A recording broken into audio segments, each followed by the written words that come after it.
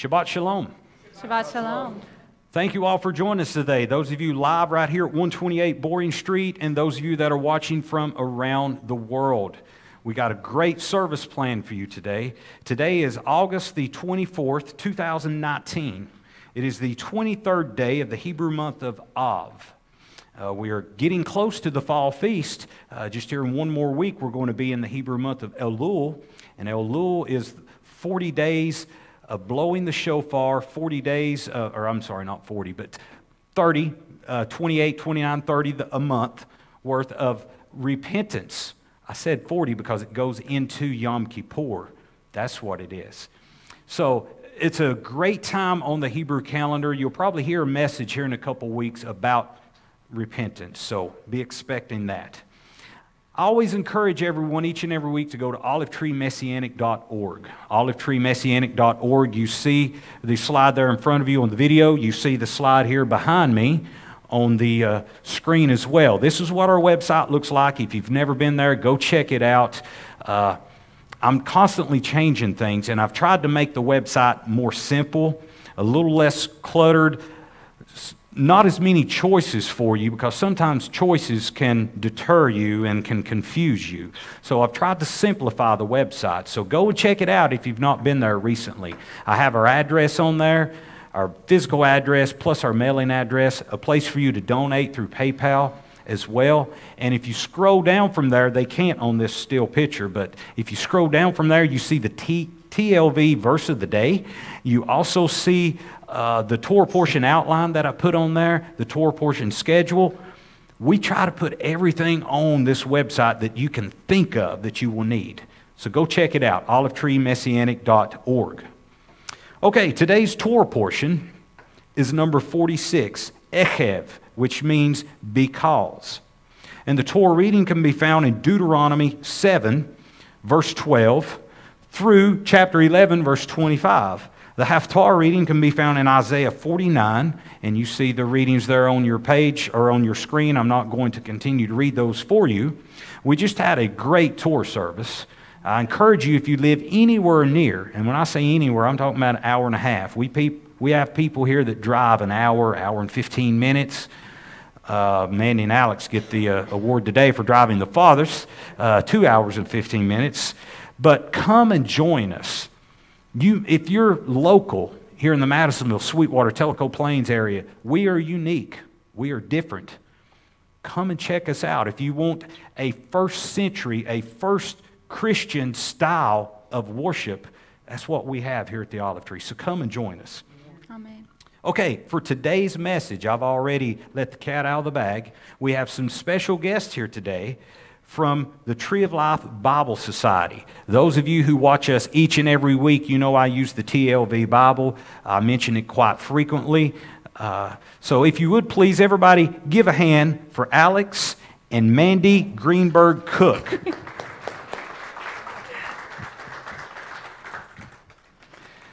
Now give your full attention to them. They're going to not only tell you about the ministry, but they're also going to give you a Bible lesson today as well, okay? So guys, if you would please. Thank you, Pastor. Thank you so much, Pastor. As Pastor just introduced us, my name is Alex Cook. This is my beloved, beautiful, and brilliant wife, Mandy. And we're honored to be here today to talk to you a little bit about not only what it is that we do at the Tree of Life Bible Society, but also kind of an approach to, well, I don't want to ruin, sorry, those are spoilers. You're going to hear that in a second, though. So I just like to sit here and pray over my wife.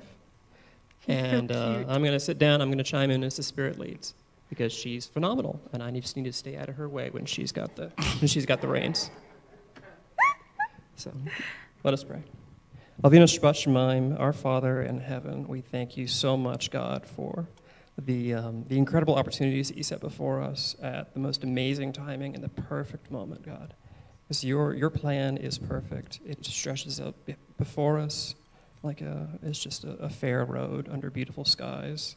And it's your path, God, that is straight and perfect, and we're just so honored to be upon it.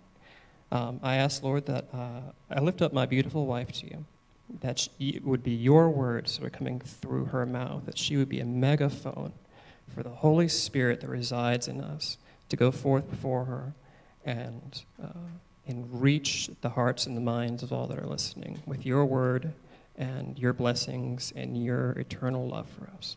In Yeshua's name, amen. Amen. Thank you, husbands. Alex and I are about to celebrate our 4th anniversary, which is very exciting in just a couple weeks. But hi, my name is Mandy Greenberg Cook, and I am the executive administrator and post-production text manager of the Tree of Life version. And that's just a fancy way to say that anytime you see the TLV in print, I had something to do with it. As well as my mother and I are the writers for TLV Treasures and Golden Apples. So all of those crosswords y'all have been doing, I helped make. So I'm glad y'all like them. Very excited. All right, so this morning, I really wanted to present one of the things that is a pillar of the Tree of Life Bible Society. If you are not fully acquainted with the Tree of Life Bible Society, we are a small, wild pack of Levites, quite literally, who managed to bring together the Messianic movement as a whole to do a translation of the Bible that was good news from Jews. It's not just, it says that we are here as Jewish people to be a blessing, not just that those who bless us get blessed, but we're here to be a blessing. And so as the ark was carried on the shoulders of the Levites, we were called by God to carry this TLV text on the shoulders of our family, and we gathered 70 scholars, 34 of which were PhDs in their fields of New Testament studies, Old Testament studies, Greek, Hebrew, Semitic languages, all sorts of stuff. And so we actually got the MJAA and the UMJC and Jews for Jesus and Chosen People and the Jewish Voice and Tikkun International. We had all of these Messianic congregational organizations and evangelical societies who weren't necessarily talking to each other all the time. We got them to come together and set aside whatever doctrinal and cultural differences they may have had to do the work that God has called us to do as Jewish people. Romans 3:2 says that what advantage is there to being Jewish? None, except they were given the sayings of God. And that's one of the things that we wholeheartedly take on, and we accept that responsibility. So, as part of the Bible Society, I get asked a lot about little bits of scripture. Some of them are like super obscure. Some of them are as simple as, well, why don't you guys not eat meat and milk together? There are all sorts of things that we get asked about. And there are certain things that people never ask about, and they never drill down to. And a lot of Bible study today is drilling down to the letter of the itty-bitty vowel in the little letter so that you can understand it as best as you can. Except that's not the way God works. See, God works through his word. Hebrew is a pictorial language. God works through pictures and images and examples and stories and getting down to the jot and tittle and the vowels of every single Hebrew word. While that is the calling of many wonderful people in our community, it is not the calling of the Tree of Life Bible Society. Our job is to make people more Bible literate. And so today we're going to talk about covenants of the Bible. Now, those of you who have been reading the Bible for a while know that there are a lot of covenants, right? We have covenants of repentance. We have covenants of memorial. We have covenants of salt. We have a covenant of royalty. We have covenants that God makes with his people all throughout the scriptures. But there are 5 specific covenants in the scriptures that are incredibly critical and that don't actually get taught on a whole heck of a lot. So, we're going to look at what makes these 5 covenants a little heavier and a little more important than the rest of them. So let's start in Genesis. Let's go back to Breshit. And if y'all could open your Bibles, I would like to hear some pages. If y'all want to open your Bibles. We're going to go to Genesis chapter 3 today. Are y'all with me so far? Okay, good. I just want to make sure I'm not losing you. So we're going to go to Genesis chapter 15, and this is the beginning of God's covenant with mankind. This is what we at the Bible Society call the seed promise. The seed promise is the beginning of all the covenants. So let's read this together. I will put animosity between you and the woman, between your seed and her seed. He will crush your head and you will crush his heel. So basically, God is saying to Eve, if those of us who know the story, that her seed will be what salvation comes through. There's this beautiful promise that God makes with the seed of the woman in order to make sure that his salvation comes to pass. However, this is not where the covenant itself is cut. What does it take to have a covenant? Can anybody tell me from their Bible memory? What does it take to cut a covenant? Blood. It takes cutting. Life has to be spilled for life to continue to grow. And so if you jump with me over to Leviticus 17:11, it says, "For the life of the creature is in the blood, and I have given it to you on the altar to make atonement for your lives. For it is the blood that makes atonement because of the life." Now, when we see Adam and Eve leave the garden, we see them leaving wearing something. What were they wearing? They were wearing skins. Where did the skins come from? Animals. It doesn't say in the text that Adam and Eve themselves killed them. It says that God provided skins. So God himself, from what we can interpret, cut a covenant with his creation by providing covering for this beautiful image of him, the image of God, this imprint of his being that existed in perfection in Eden. And so God himself started covenant with mankind. Now, does that sound like a covenant to everybody? Here's the thing. This is the first actual promise in Scripture that God makes to mankind. Now, we don't actually talk about this a whole lot because the first Messianic prophecy is here in Genesis. Messianic prophecy starts in Genesis chapter 3. It's the very first one. And why don't we talk about it a whole lot? We talk about how man fell. We talk about how Eve made a mistake. We talk about how Adam was kind of dumb and went along with it. Just kidding. But covenant is how God makes this seed promise come to pass. And so we start with God himself coming into our space. God himself walked with Adam and Eve, right? So God himself came into our space, into space that we could inhabit, and began this series of covenants. So what we like to call this is the seed promise, because it's not your typical covenant between God and man. It is God making a promise to mankind overall. But next, we're actually going to go a little bit further into Genesis and go to the Noahic covenant. So we're going to go to Noah's story. Most people start with Noah, and there's the animals 2 by 2, and the floods, and the dove, and the crow, and the everything. But if we move over to Genesis 8, we're going to start with Genesis 8:15. And Genesis 8:15 says, "Then God spoke to Noah, saying, 'Come out of the ark, you and your wife, your sons and your sons' wives with you. Every animal that is with you, of all flesh, including the flying creatures, livestock, and every crawling creature that crawls on the land, bring out with you, and let them swarm the land, and be fruitful, and multiply upon the land.' So Noah came out with his sons, his wife, and his sons' wives. Every animal, every crawling creature, every flying creature, everything that crawls on the land came out of the ark in their families." Families? Did they go into there with families? I don't know. There were just 2, but most of them, they came out in families. There's some hanky-panky going on in the ark. Just say it.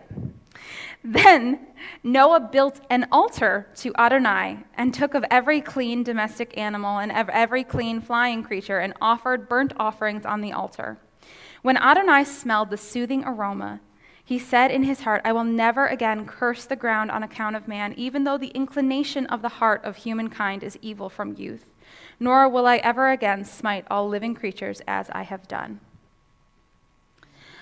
Did you notice that there was an altar? There's a sacrifice. There's a shedding of blood and a promise. I'm pretty sure that constitutes as a covenant. So we went from having a promise to a man and a woman, a couple, to a whole family. That sounds like an expansion of a covenant. Sounds like an addendum to an agreement. A covenant is a contract, right? When covenants and contracts were cut in the Near East, it would often involve promissory gifts as well as cutting of the hands in order to create a blood seal. Yes, thank you. So if we look at it, God says that the rainbow will become a sign of this covenant. And so a lot of people tend to look at the rainbow and make it the focus of this story.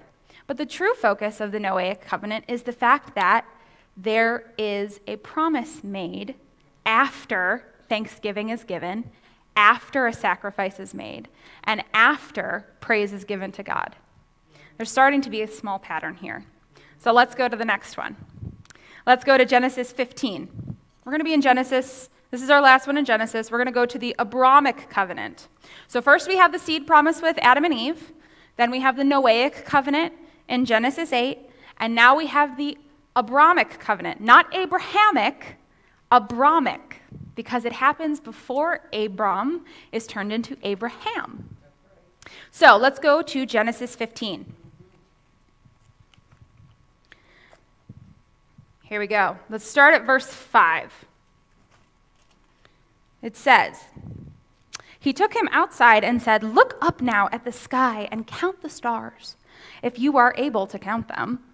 I like to have the voice of God talk like my father, my earthly father. I don't know if any of you have had the chance to meet my father, Mark Greenberg, but he is a rabbi of rabbis, and he can get a little sassy. And so that's how I like to think of God in my head, because, listen, I'm a New York Jew, okay? I moved down here like 7 years ago. They put me through Yankee rehab. I think I failed out. I have no idea what's going on. But if you don't have a little bit of attitude, you're not going to get through, because us Jews can be a bit stubborn and a little bit obstinate, says my husband as he nods his head quite vigorously. Yeah? Okay. So let's go back to verse 5. "Then he said to him, 'So shall your seed be.' Then he believed in Adonai, and he, Adonai, reckoned it to him as righteousness. And then he said, 'I am Adonai who brought you out from Ur of the Chaldeans in order to give you this land to inherit it.' So he said, 'My Lord Adonai, how will I know that I will inherit it?' Then he said to him, 'Bring me a 3-year-old young cow, a 3-year-old she-goat, and a 3-year-old ram, and a turtle dove, and a young bird.'"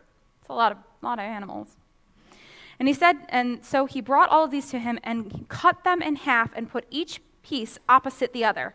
But he did not cut the birds. So we have Abram going and taking these animals and cutting them in half. If you look in your TLV scriptures, you'll see that we had them cut down the middle instead of across, because everything God does is in parallel. God works in a binary pattern: male, female, light, dark. God is very, very consistent, and that's a whole nother message that I'm not going to go into today because my mom teaches it so much better than I do. So let's keep going. "Then the birds of prey came down upon the carcasses, but Abram drove them away. And when the sun was about to set, a deep sleep fell on Abram. Behold, terror of great darkness was falling on him. Then he said to Abram, Adonai said to Abram, 'Know for certain that your seed will be strangers in a land that is not theirs, and they will be enslaved and oppressed for 400 years. Yikes. But I am going to judge the nation that they will serve. Afterward, they will go out with many possessions. But you will come to your fathers in peace. You will be buried at a good old age. Then in the 4th generation they will return here, for the iniquity of the Amorites is not yet complete. When the sun set and it became dark, behold, there was a smoking oven and a fiery torch that passed between these pieces.'" Verse 18, let's look at it. "On that day, Adonai cut a covenant with Abram, saying, 'I give this land to your seed, from the river of Egypt to the great river, the Euphrates. The Canaanite, the Kenizzites,'" there are a lot of these ites. Thankfully, only the Israelites are left. Ha ha. the Cadmonites, the Hittites, the Perizzites, the Raphaites, the Amorites, the Canaanites, the Girgashites, and the Jebusites. That's a lot of ites to get rid of. So when in this covenant, we're going to check out all the elements to see if we have a covenant here. We have a promise, we have a sacrifice, and we have two parties. We have God of heaven and earth and Abraham. Looks like we have a covenant. We've got another covenant. So, we always hear about this promise, but we never actually hear why it's important. Because the whole point of this is to create a people that will eventually be born, eventually rise up, eventually come to be, to not only make the name of Adonai great, but also to make sure that the land itself is restored to righteousness for the Lord himself, right? So God's looking at this and going, hey, this land over here, you know, that land needs some cleaning, but my kids aren't going to be ready to clean it. Like, let's just look at it this way. If you have a house and you've got a playroom for your kids, you're not going to be able to ask your kids to clean up the playroom until they're at least about 5 or 6. It's not actually going to get really clean. 3-year-olds, they can put things away. But you're not going to be able to get your children to clean anything before about 3 years old, unless you're like really dedicated, which my mother was, so it works out. But it's the same way with the children of Israel. The children of Israel weren't even born yet, much less mature enough to do what God needed them to do because they hadn't gone through what they needed to go through to understand that he was God, right? So let's go into our next covenant, which is the Mosaic covenant. The Mosaic covenant, if you roll with me over to Exodus 24. Now, before I go into this, can anybody tell me what the most common story about the Exodus after leaving Egypt is? What's the most common thing that we know of about Moses and our time in Egypt? Parting of the Red Sea, 10 Commandments, golden calf. Were any of those where God cut a covenant with his people? Nope. That's not where it happened. That's not where it happened. It didn't happen at any of those. Can you believe that? Those are the 3 stories we know the most about, and yet that's not the actual story of the covenant of God of Abraham, Isaac, and Jacob cutting a covenant with the 1.5 million person tribe nation that is Israel. And it actually happens in Exodus 24. So let's go there. Exodus 24, verse 1. It says, Then to Moses he said, Come up to Adonai, you and Aharon, Nadab and Abihu, and the 70 elders of Israel, and worship from afar. Moses alone is to approach Adonai, but the others may not draw near him, nor are the people to go up with him. So Moses came and told the people all the words of Adonai, as well as all the ordinances. All the people answered with one voice and said, All the words that Adonai has spoken, we will do. Well, that sounds like a little bit of an agreement, but there's no blood yet, so let's keep going. So Moses wrote down all the words of Adonai, then rose up early in the morning and built an altar. Ooh, we're getting there. Along with 12 pillars for the 12 tribes of Israel. Then he sent out young men of Bnei Israel who sacrificed burnt offerings and fellowship offerings of oxen to Adonai.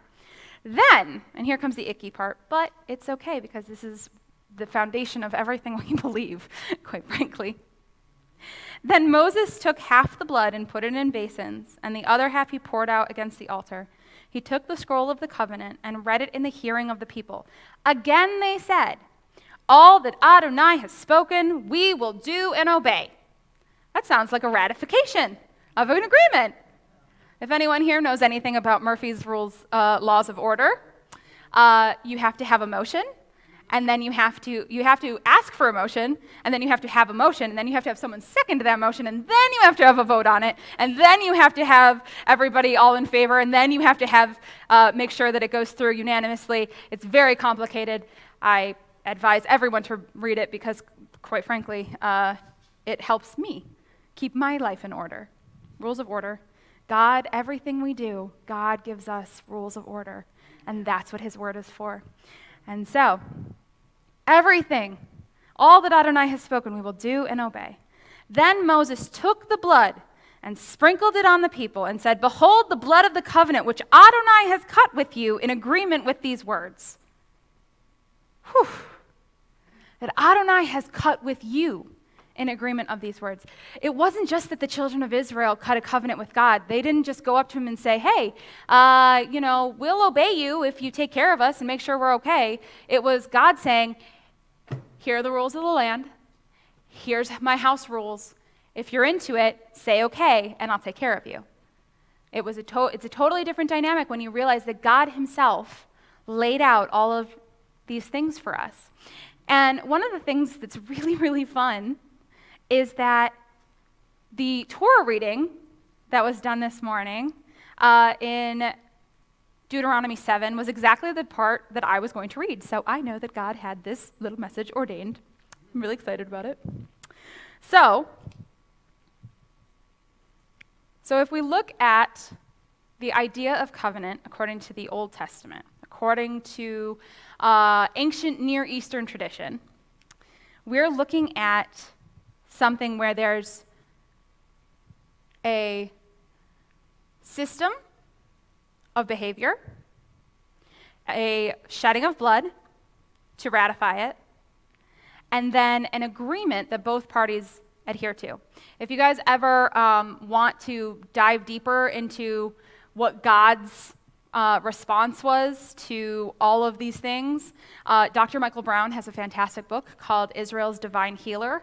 I did an entire course on it in seminary. It's phenomenal. You should definitely pick it up. But the thing that's so fascinating is that right before God gives these tablets, these rules, to Moses, he makes the people agree to them. And so, better yet, we have this amazing covenant that's been cut. And it actually parallels the covenant that was cut through Yeshua. And so that is our next one. But first I want to look at Deuteronomy 7 real quick. Have I lost any of you? Okay, good. So if we go back to Deuteronomy 7:12, it says, then it will happen as a result of your listening to these ordinances, when you keep and do them, that Adonai your God will keep with you the covenant kindness that he swore to your fathers. I just want to sit there for a second. What does covenant kindness mean? Can anybody tell me what covenant kindness feels like? Like if you're married, if there's safety, there's provision, there's protection. A covenant kindness is to say, you messed up, but I still love you. A covenant kindness is to say, you're sick, but I'm going to make you soup. A covenant kindness is to say, oh, I guess you're going to go down that road. I'll be here when you're done. God does that with us all the time. And so one of the great words in Hebrew is chesed. And if you read the TLV, you'll notice that we don't translate the word chesed. We leave it transliterated. And that's because the word chesed is far too large a term to actually have one meaning. It means anywhere from covenant loyalty and covenant kindnesses to mercy and grace. And there's a whole spectrum of meaning to chesed. And so one of the things that's really interesting is that it's God's grace and God's mercy to give us these rules. Pagan gods would never, ever tell their people what to do. So they do anything to get the attention of their God. If they worshipped Molech, they would sacrifice their children. They would do anything. If you look at Elijah and the prophets of Baal, they would cut themselves and hurt themselves and afflict themselves to try and get their God to respond. The only thing we need to do to get our God to respond is obey. That is such an amazing point of grace. You have no idea. Because if you enter into a relationship with God, if you enter into a relationship with anyone, there are rules and regulations. There are terms of engagement, and God outlines every single one of them for his people. And there's this amazing gentleness that happens when God gives you rules, when you know where the boundaries are. You know that these walls are the boundaries of the sanctuary. if you need to go to the bathroom, you don't do it in these boundaries. You go out there. You go into that room over there. When you're on the road, you have lanes because those are the boundaries. Those are the rules. Those are the laws to keep you safe. So God not only gave us this Torah, gave us this word in order to keep us safe, but he's given us covenants over and over and over again just to make sure that we're really in it to win it. From the beginning, the dawn of time, since Adam and Eve, God was like, all right, I got you, but you guys got to agree to this. And they said, okay. And then when Noah came along, he said, all right, you obviously got this. Yes, husband. If I might. Absolutely.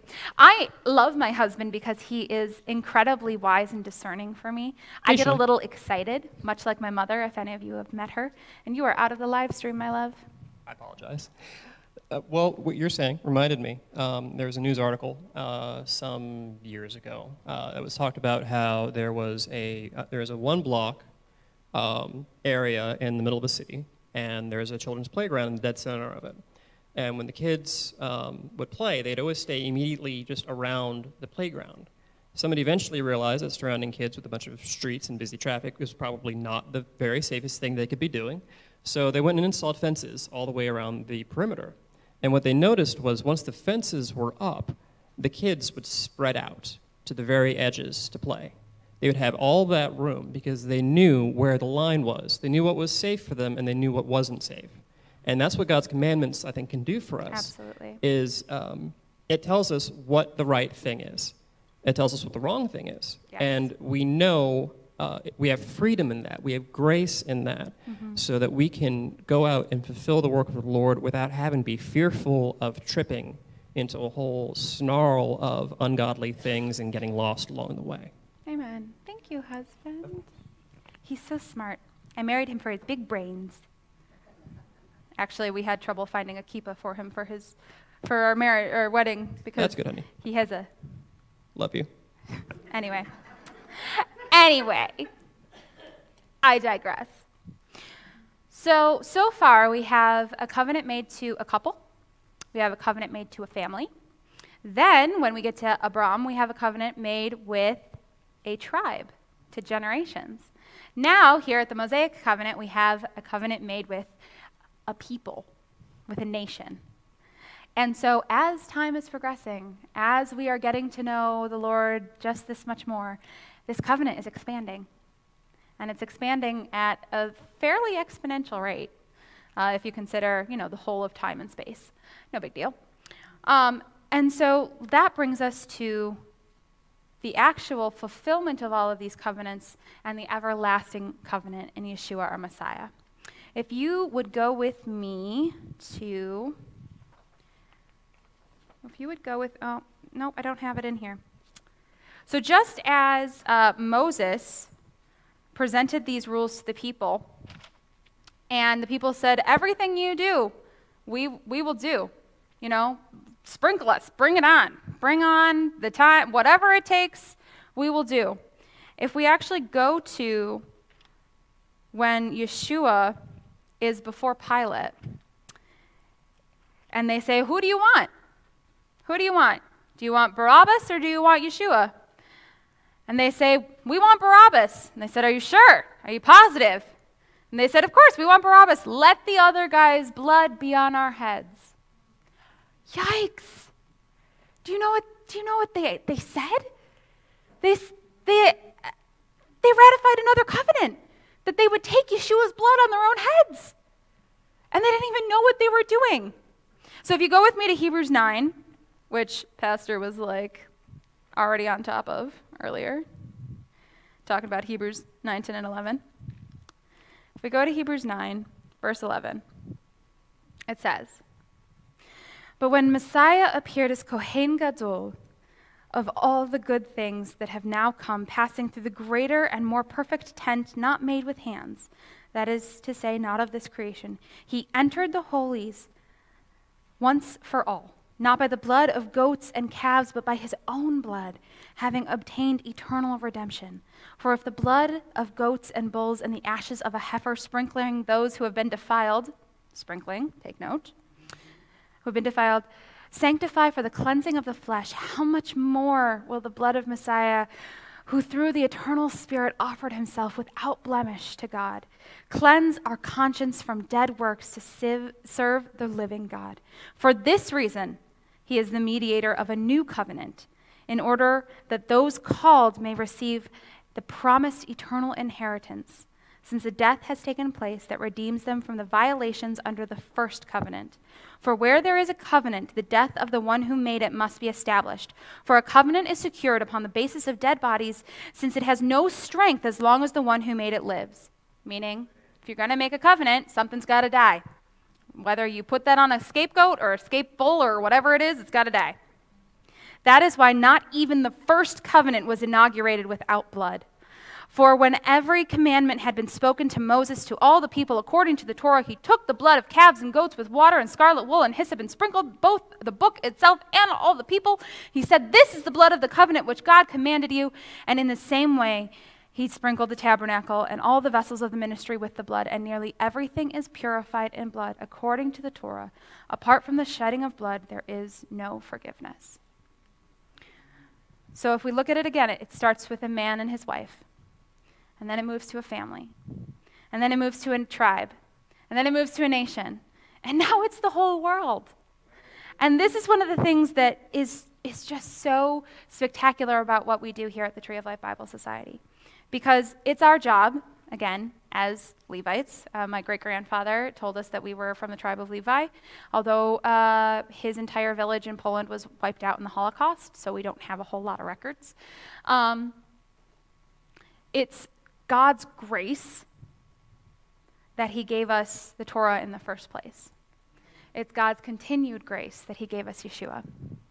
That not only has he ratified and placed an addendum on all of these covenants, but that he has opened the covenant to all mankind. And so while we do our job to carry the word of God, we want to enable you to do your job. And so part of why we exist and part of what we do is to help families understand how it is to make an altar for themselves. And so part of what we're doing here at the Bible Society is that we have started the Family Altar Initiative.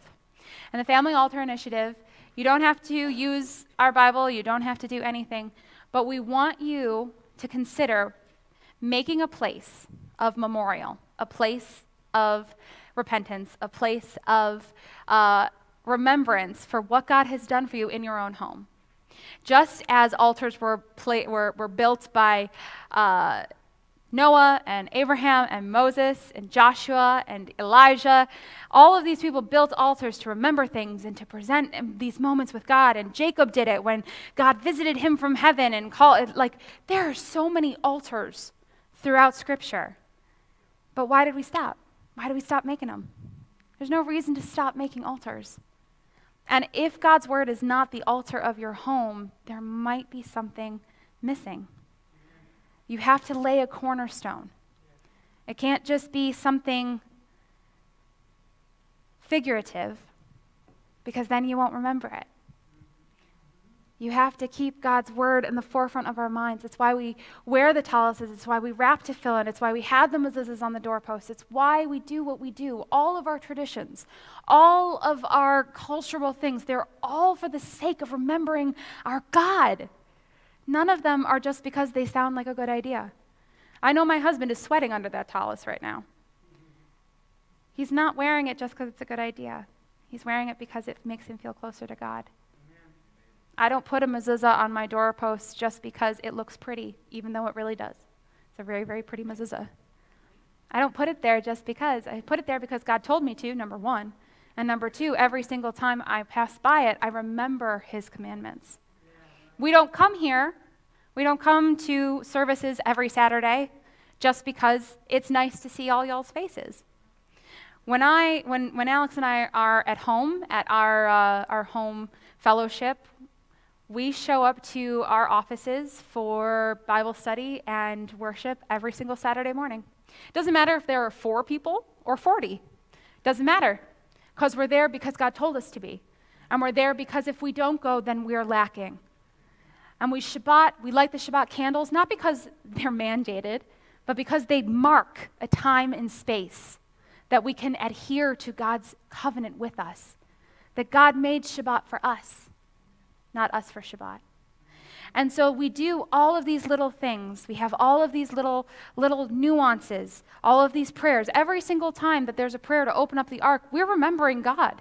Every time there's a prayer to open up the service, you're remembering God.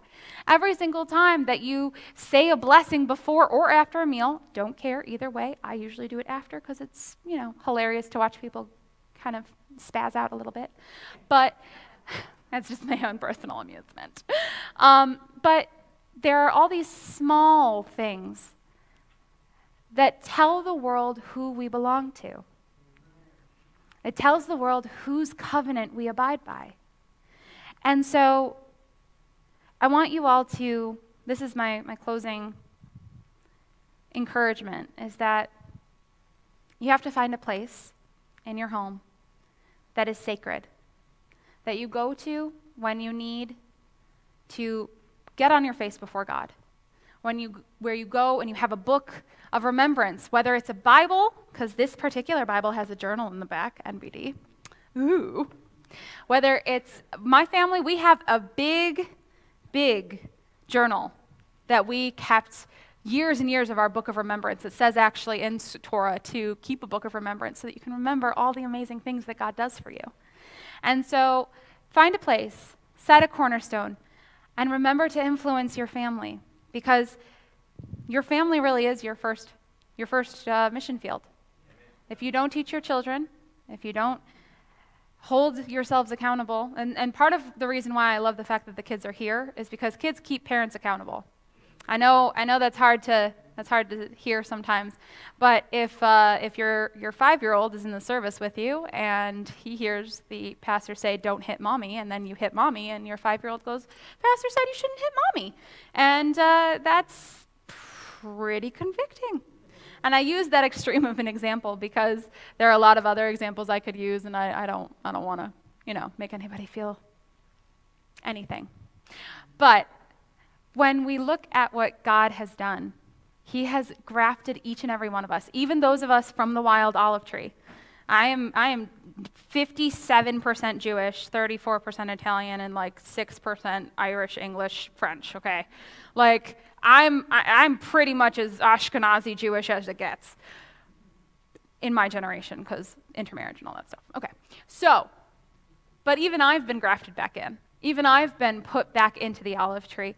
And this is one of the things that I love about this community, is that you guys are so excited to be part of this covenant. And when someone asks you going forward, how do I keep track of all these covenants? How do I keep track of it? I have a cute little book. I have little symbols. They're very cute. So, I don't know if any of you can see this. You can come see me at the table afterwards. But our story with God starts with the tree in the garden. It starts with God providing for us. And it goes to a seed promise. And from the seed promise, we go to the promise with Noah. We have a little rainbow to remember that God promised not to wipe out the earth.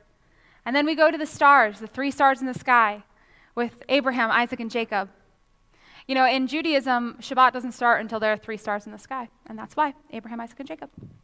And then we go to the Torah written on our hearts with the Mosaic covenant. And then we have Yeshua, the covenant of the kingdom, our covenant kingdom. And in that, we can live in the kingdom here and now. We can live in his grace and his power and his might and his love every single day. And every single time that you go into Shabbat, every single time that you show up here, you are walking into the kingdom space. And I just want you guys to remember that this right here, this is not of this world. This is a slice of the kingdom on earth, and it is a blessing every single time. So my husband and I are going to be in the back. I hope this has been fun for you. I know I talk kind of fast because I'm from New York. I apologize. But I'm working on it because my husband's from down here. So if you have any questions, if I can take like 2 minutes for questions, if that's okay. Does anybody have any questions? Just like 2 minutes? No? Does anybody want to know anything about the Bible? I mean, I study it for a living. It's what I do. Does anybody have any Bible questions? I got a question. Go ahead. Not about the Bible, but about your ministry. Yes, sir. What all products do you provide other than just the Bible? Because maybe somebody has a Bible already, Yes. but you offer much more than that. We do. I actually did not bring a whole lot today because I only have one trunk, and there's only so much that can fit in it. But we have, not only do we have Bibles, we have family Bibles, like our big shiny brick back there. That's 9 pounds, home defense and spiritual defense. Get done. There you go. Amen. You can take someone out with that bad boy. But you can go to our TLV Bible Society website as well as the TLV Bible app.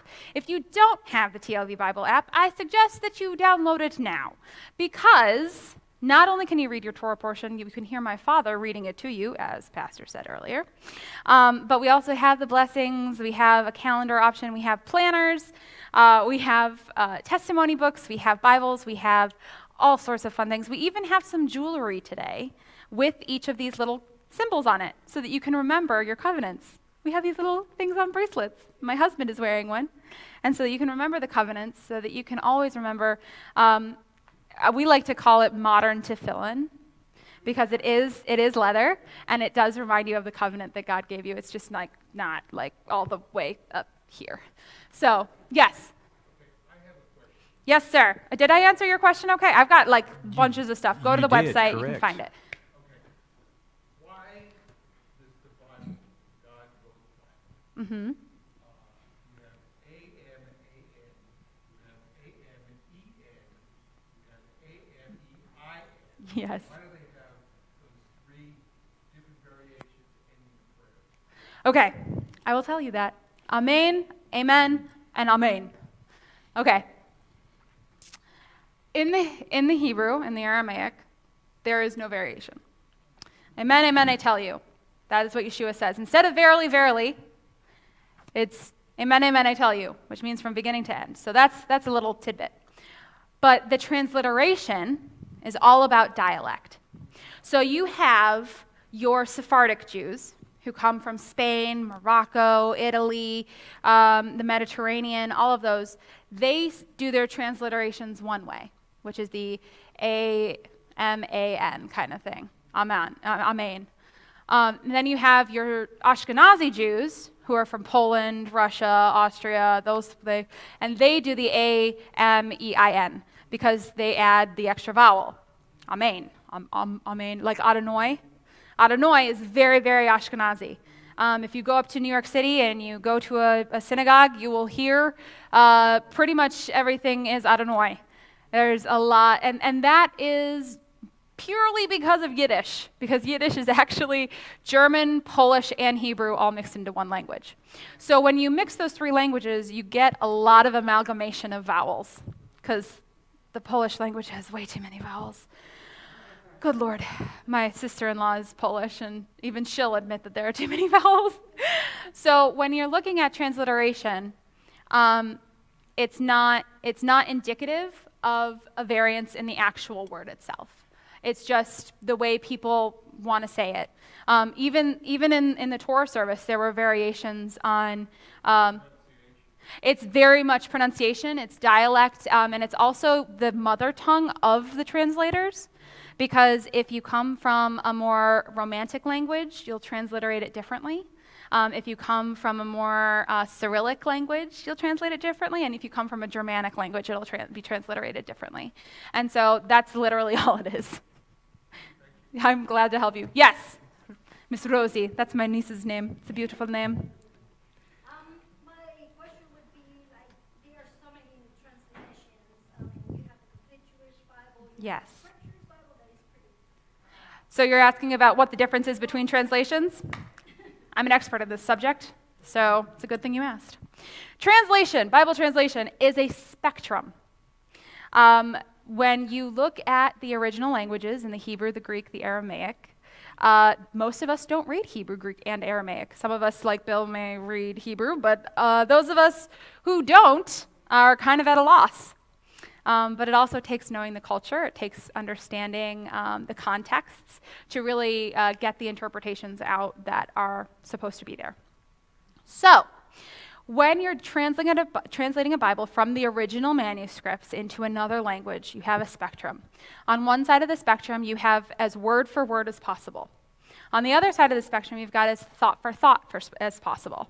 So what you've got between is a literal and a dynamic equivalent. So a dynamic equivalent would be like,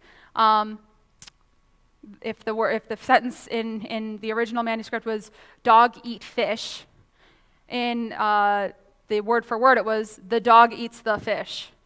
But in a dynamic equivalent, it would be like, and the dog ate the fish, and the fish was good. Like, because there's some contextual clues that they put into it.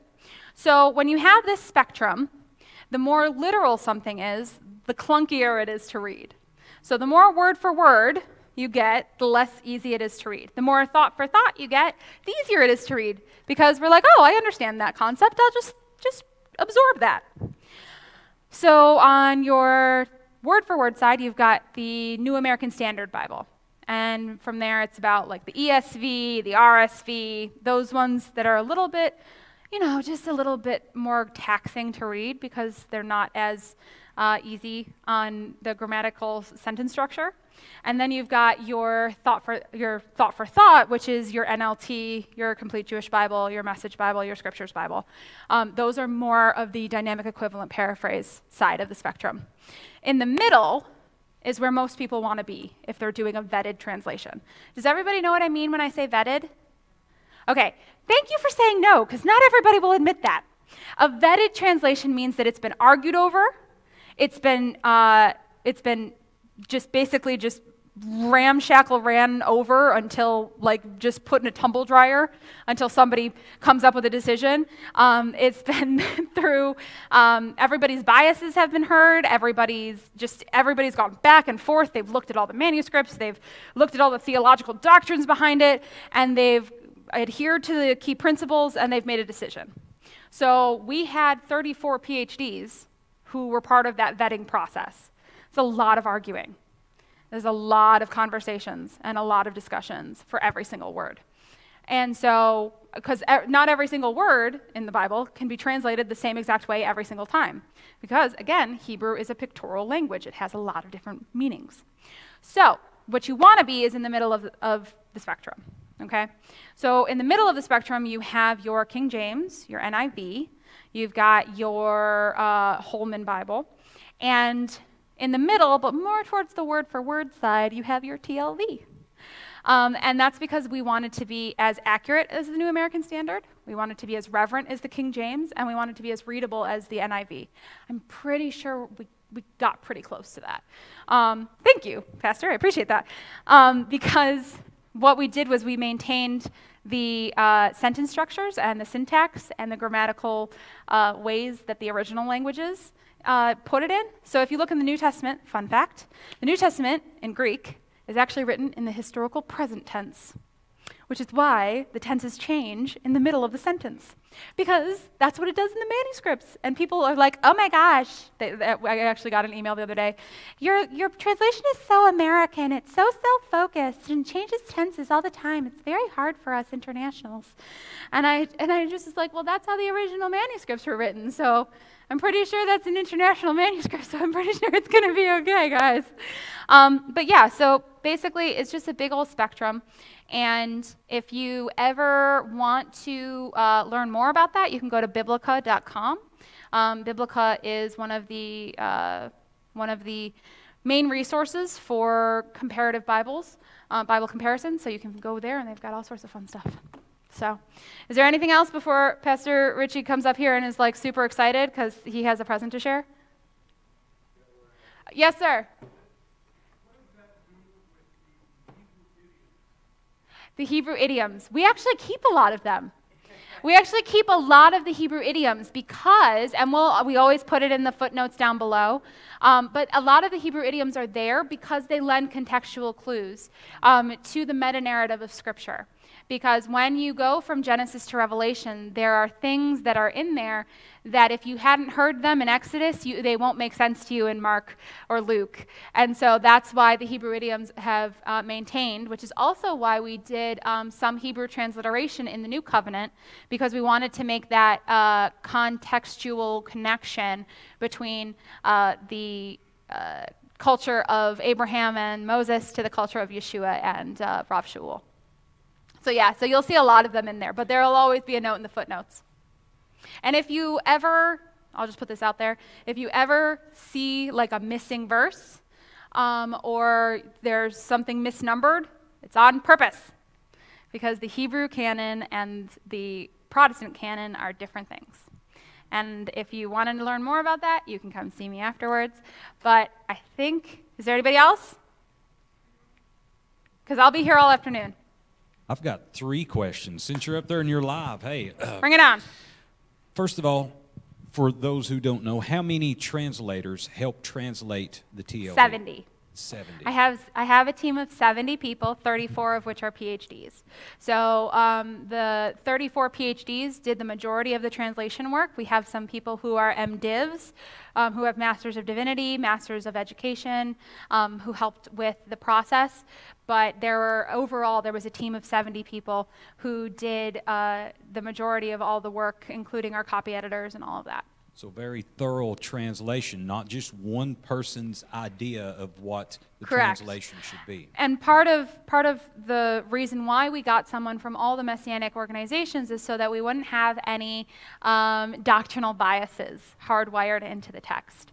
If you get a translation that is done by one person, they inevitably insert some of their own teachings and ideas into the text itself, which can be somewhat dangerous because it's the Word of God, and it needs to be maintained and have a certain level of, a certain standard of existence. So. Okay, next question. Yes. Can you explain to everyone why the Old Testament, the Tanakh books, are in a different order? Yes. Yes, I can. The Tanakh. Can anybody tell me what Tanakh stands for? Torah, Nevi'im, Ketuvim. Tanakh is the law, the prophets, and the writings. And so basically the Jewish canon of Scripture is the first 5 books of Moses, and then all the prophets. And then after that is all the writings.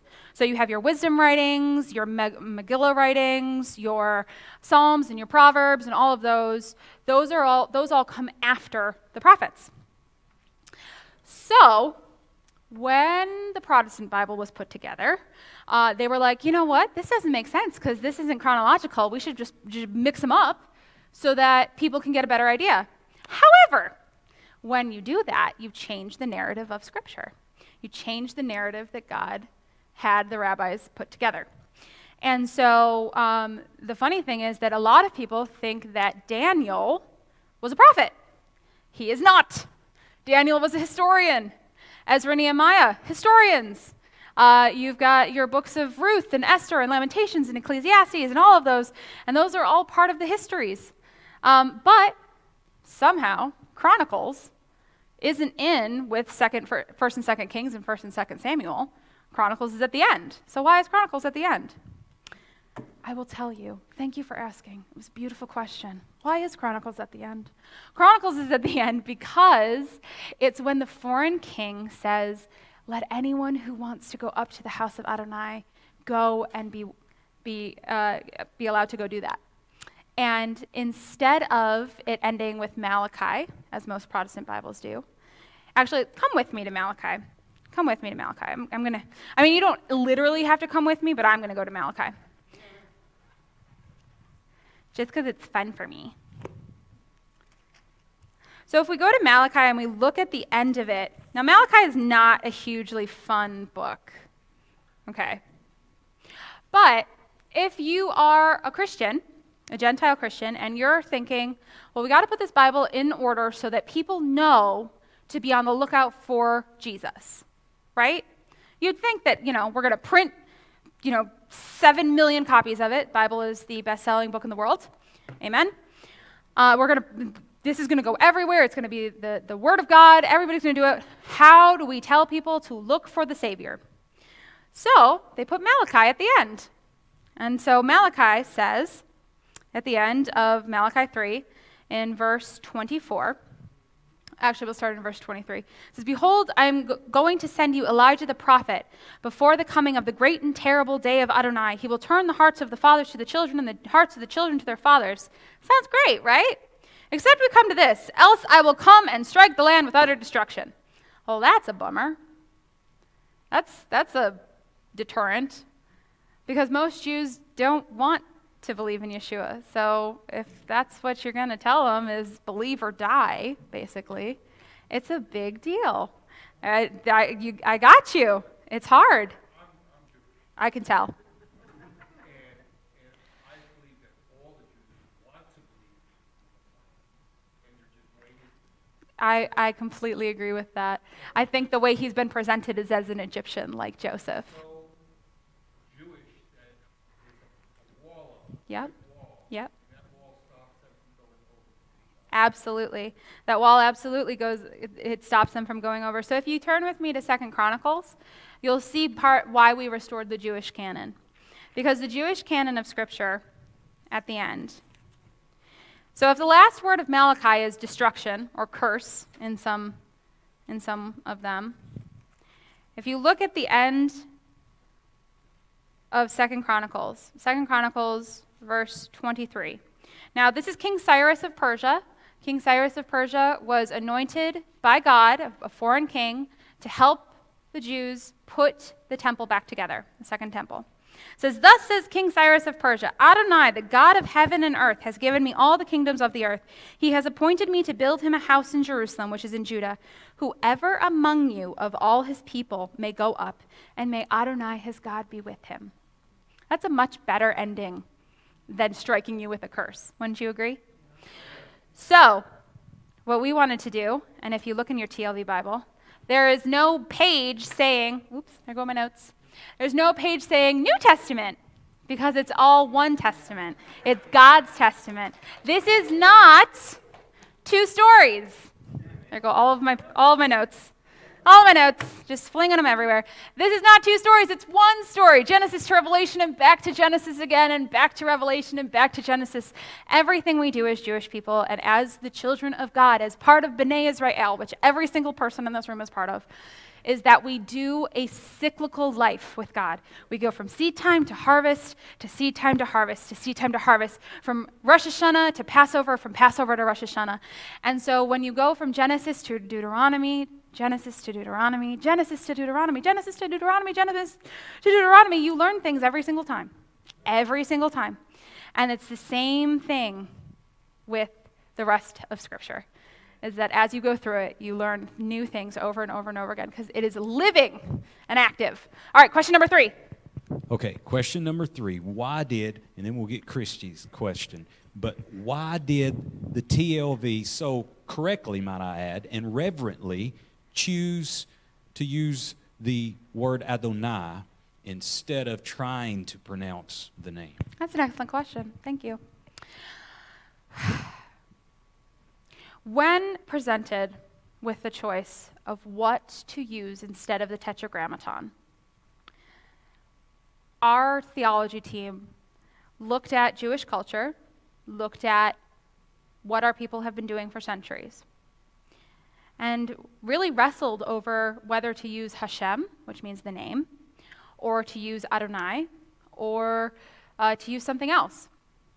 Because we wanted to maintain that reverence for the four-letter unspoken name of God, instead of trying to put vowels on it, which at the Bible Society we wholeheartedly do not believe in, because it's unpronounceable for a reason.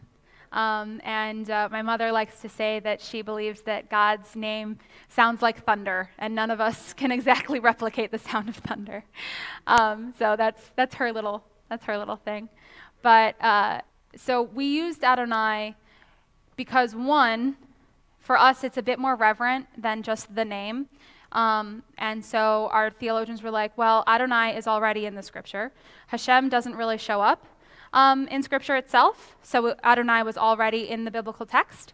And it also, what we wanted to do is we formatted it the same way that the King James does. If you ever look in your King James, NIV, whatever, you'll see Lord, capital L, capital O, capital R, capital D, just the O-R-D is smaller. That is every time that the Tetragrammaton shows up. But then they do it the same way as capital L, lowercase o, lowercase r, lowercase d, for whenever it's just Adon, which is just Lord.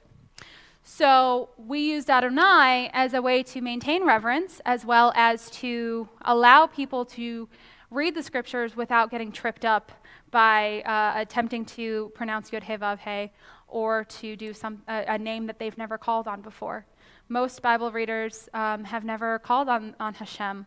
Almost 90% of Jews have. And so we wanted to bridge that gap. And that's why we did that. So. Christy, did you choose the 70 because of the history of the Septuagint? No, actually God chose the 70.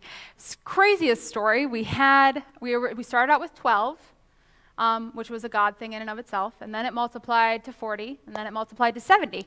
And we were like, oh, well, this must be a God thing. So God did that just because that's the way God works. See, if you keep reading the Bible, if you come to understand the character of God through his word, after many, many years of doing this and living in this cyclical pattern, you'll see God's pretty predictable. Like, about 75% of the time. And part of the reason that we believe that is because when we do things in order, God can break out of that order and do things that are just phenomenally supernatural.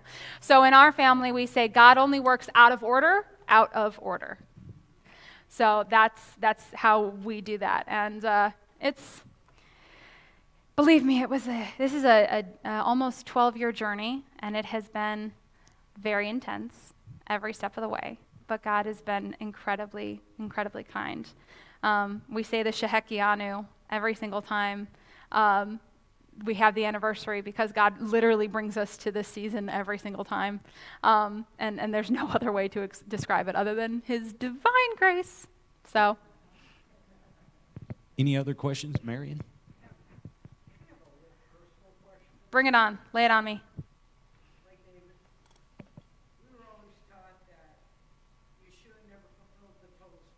Mm-hmm. Because he had to come back. Mm-hmm.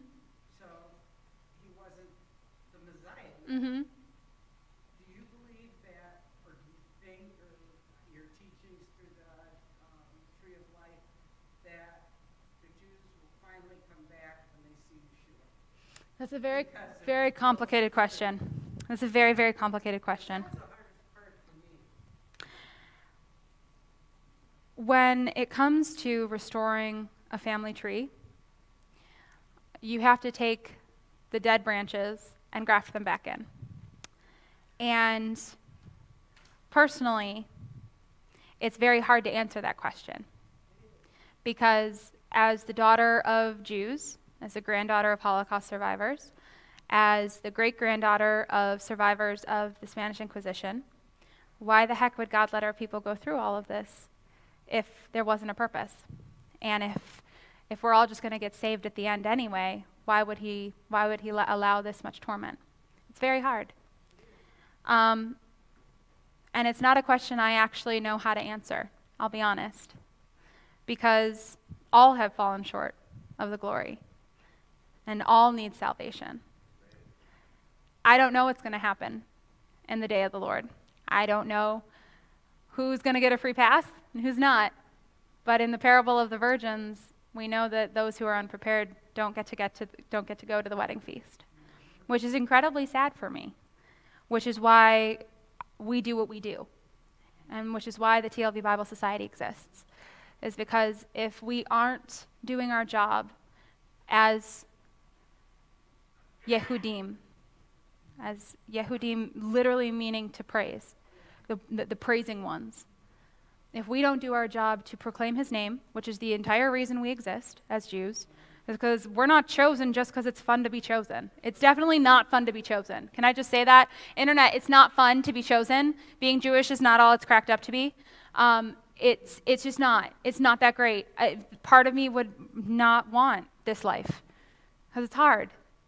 But if we don't do our job to make his name known, to carry his word on our shoulders, and to be a living testament of his greatness and his goodness, because no matter what, we're still here. As I said earlier, out of all the ites, the Israelites are the only ones left. And so without that testimony, it's hard for anyone to believe in a God who can't sustain his people. We've been sustained through 3,400 years of persecution, slavery, war, death, famine. God's still maintained a remnant all these years. And we're here today. And our land is flourishing, and our people are growing. And everywhere we go, we're a blessing to the nation that has us until the enemy, twists it and they kick us out, which is pretty common. But now that we have our own homeland and we have a place to return to, I know that for myself, I don't want to make Aliyah to Israel because I'm more of a blessing here in America than I would be in Israel. And I feel like I can do my job as a Jewess, as the future mother of Israel that I'm hoping to be in the next couple of years. Husband. Oh, no. I just had surgery about 2.5 months ago so that we can get to that. So, but there's a mandate on those of us who are part of the tribe. And all of us who are grafted into B'nai Israel all have that responsibility as well. And so when it comes to figuring out who's going to be here and who's going to stay behind and, who the 144,000 are and, when it comes to figuring all that out, honestly, I have no idea. Because eschatology is not my jam. I would rather study Genesis all day than study Revelation, because honestly, I believe, I'll be truthful. I believe that Revelation is God's version of a storybook. It's like reading a storybook to a child. And they can understand concepts when you put them in these grandiose things. When you read a child the story of the 3 little bears, not that there were actually 3 bears talking to Goldilocks, they understand the story of don't eat other people's porridge, So for us at the Bible Society, our entire focus is education, evangelism, and edification. That's what we do. And we do it through the scriptures, through art, through lifestyle, because living a Shabbat lifestyle, the way that this community does, where you have Shabbat, you do Shabbat, and then you have 6 days of secular life.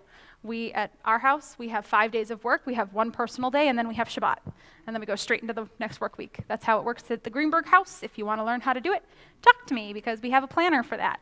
Oh, yeah. If y'all want to join the Shabbat life train, I'm here to help.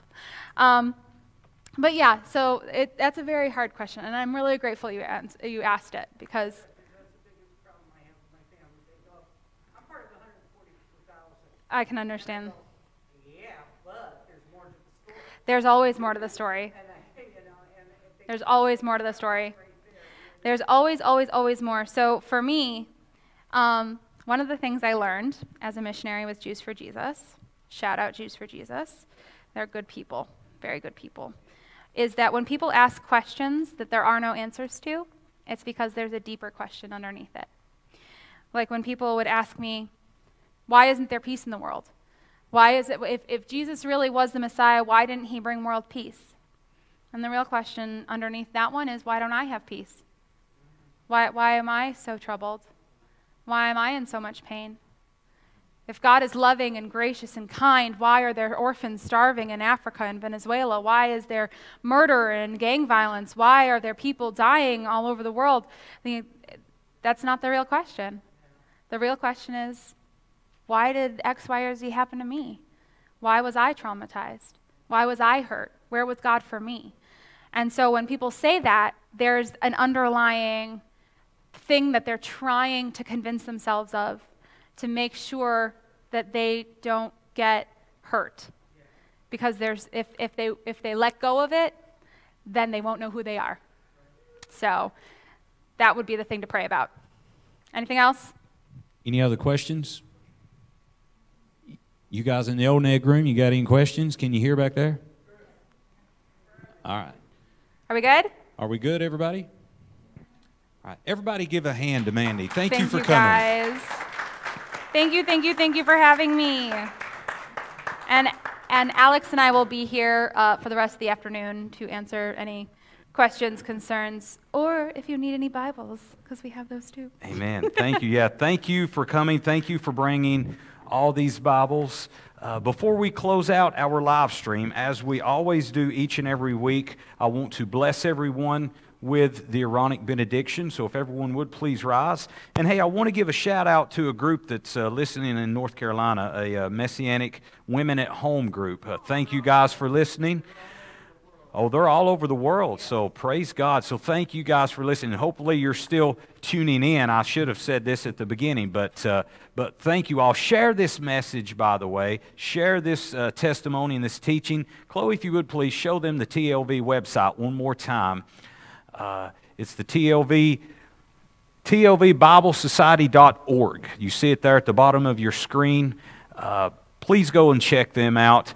Find them on Facebook. Are you guys on YouTube? Not yet. Not yet. So find them on Facebook. Good, good. Make sure and go share their verse of the day on YouTube or Facebook, I'm sorry, and so on and so on. Okay, let us bless one another with the Aaronic benediction. If you're here live with us, we're just closing out our video.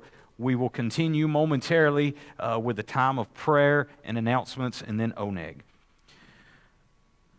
Yavarekaka Adonai Vayishmereka Yaher Adonai Penavelecha Vikuneka Yisa Adonai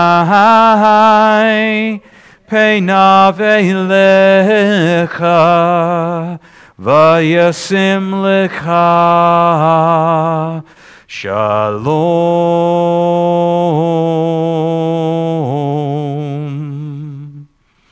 May the Lord bless you and keep you.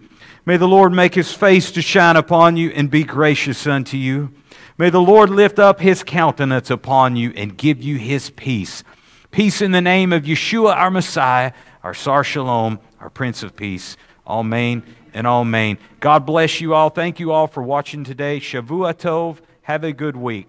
Shabbat Shalom.